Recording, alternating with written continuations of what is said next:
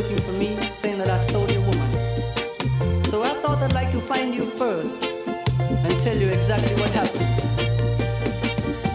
My doorbell rang in the middle of a cold, cold, stormy night. So I opened up and saw Mary.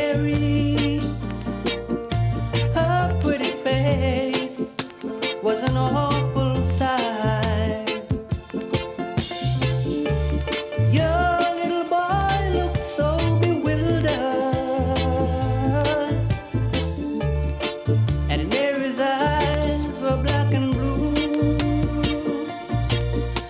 What did she do? Bobby, how could you? Isn't it a good thing that me and my woman were home?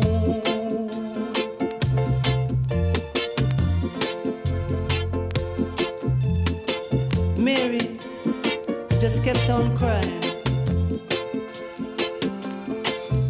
and my woman talked to her and made her see reason. And this is what I heard her say about you.